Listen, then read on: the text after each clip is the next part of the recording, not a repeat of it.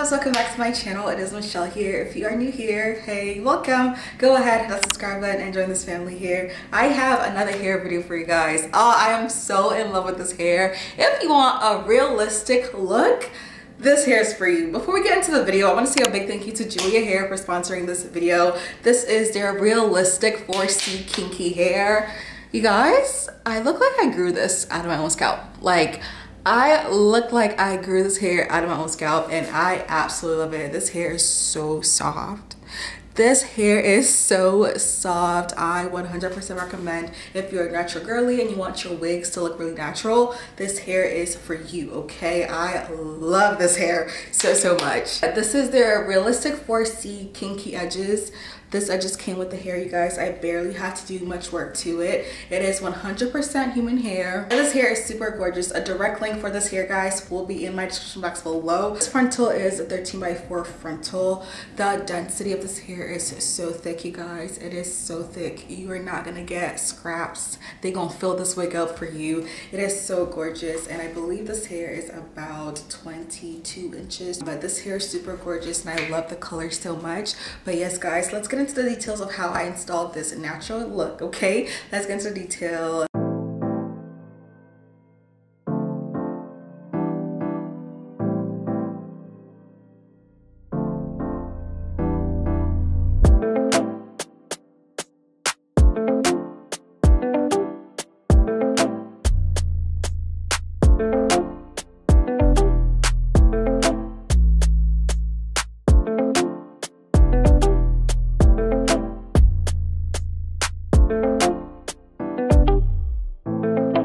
So for this hair install, I decided to do the bald cap method. This is their ultra thin cap. This cap is literally perfect for the bald cap method. It's so thin and it's easy to use. I then went in with my Ebin adhesive spray, sprayed around the perimeter, and then blow dried the hair until it wasn't sticky anymore.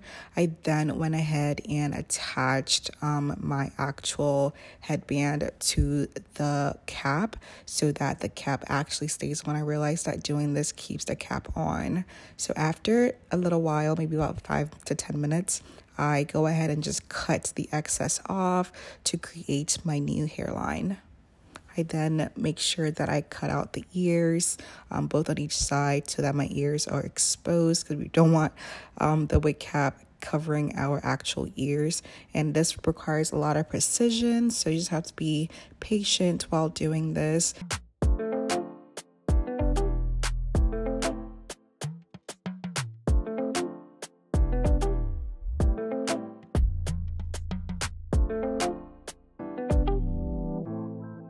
So I went ahead and tinted the lace with my makeup to get it to match my skin tone. I then went ahead and applied the head on without the adhesive. This is just to measure where exactly I wanted it to sit. I kind of maneuvered it around until I got it to fit perfectly or to my desired liking. And then I realized that there was a bit of some excess hair that I would have to cut off. So I went ahead and did that a little later, which I'll show you guys. But once I had the hair on, I went ahead and kind of plucked a little bit. I wanted the edges to look a little bit more realistic, not too full. So I went ahead and just did that to the edges, plucked until my heart was satisfied.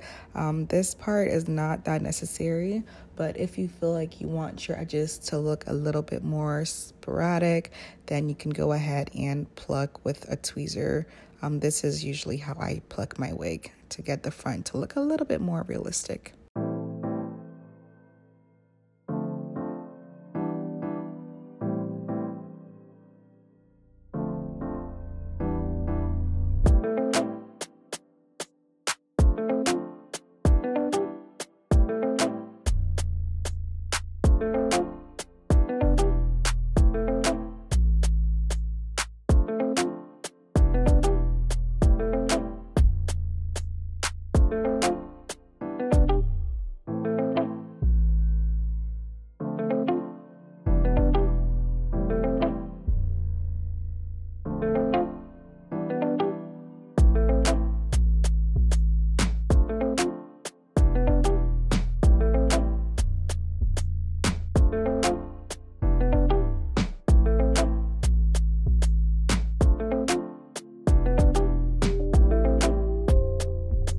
Alright, so time for the actual wig application. I went ahead and tinted the actual wig cap part so that it blends in with my skin a bit better before I glued the wig down, because I want everything to look as realistic as possible.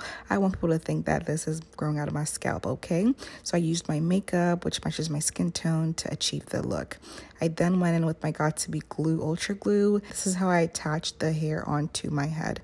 I went in and just applied it all across the parameter of my hair, and then went ahead and blow dried it until it was a bit tacky, and then I attached the hair on.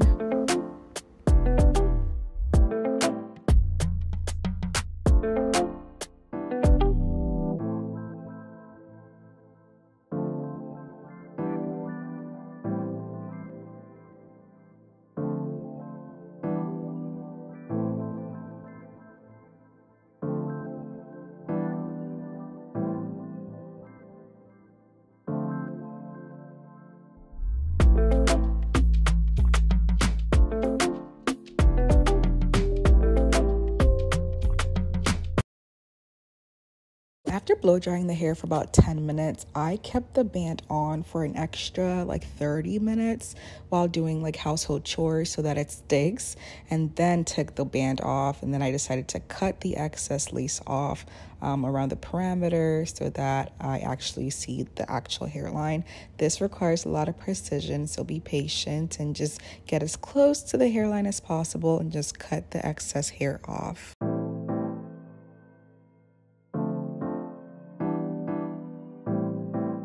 So I then moved on to styling the hair. I opted for a middle part look. Before I did the edges, I wanted to create the middle part, and then I would shape the edges to the middle part. So I just went down and split it. And this hair is so soft, you guys. It is so soft, and it's so easy to use, easy to like part. I went in and used my motions. Is it motions? My Loda Body, my Loda Body hair mousse, and I used that to really like maneuver the baby hairs around. I did that a couple of times. Sometimes baby hairs require a lot more attention, so just get in there and manipulate it as much as you can.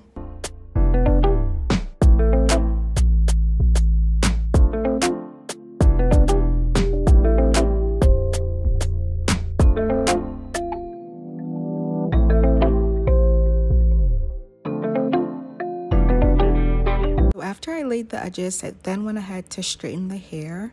I wanted a bust down middle part, natural, kinky, as if like I had just gotten a blowout. So I went ahead and split the hair some more in the middle, and then straightened my hair with my Baby Bliss straightener. And this hair was so easy to manipulate, to straighten. After that, you guys will see that I go in with my glue and then a hot comb to really get this to melt. That part is absolutely necessary, you guys. Straightening the hair and using the little stick, the glue stick, and then hot combing is essential, which you guys will see the transformation.